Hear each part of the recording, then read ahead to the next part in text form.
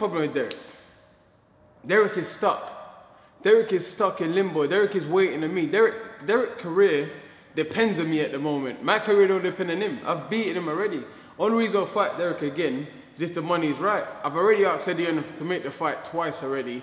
I don't know what Eddie's doing with that. You know what I mean? But Dereck ain't got nowhere to go. Who is he going to fight? What's he going to do? What's he going to do? He ain't with no promoter, no manager, nothing.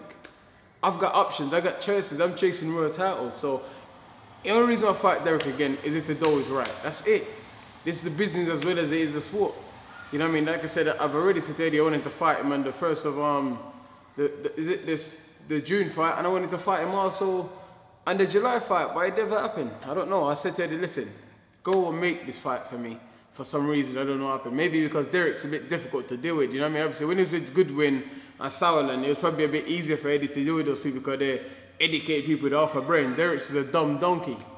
The only use he's good in life, or only thing good about Dereck was years ago he brought Jesus from Bethlehem to you know, Jesus rode the donkey from Bethlehem to where did he ride the donkey to? Okay. Is it from Bethlehem to Islamabad or whatever he rode it? I don't know. That's the only thing he's good for. Same like boxing. That's all he does in boxing. He's a donkey. You just ride him to your next destination. That's what it is. He's just like, you know, that's all he's good for, is just to be ridden from one place to another, and then when he gets too old, you put him down. Yeah, that's all it is. Just a donkey.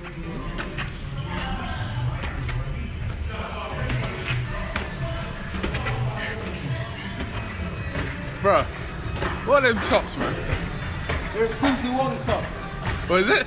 Susie Wong socks. They're very comfortable. Comfortable, yes? Yeah. It's as nice as vegetable tikka masala. Just finished a long interview with Dillian Whyte. If you get offended about the talk of people's wives and girlfriends, do not watch this interview. I didn't talk about no one's wife or girlfriend. Ha ha ha. Are you serious? I ain't got one, you fuck.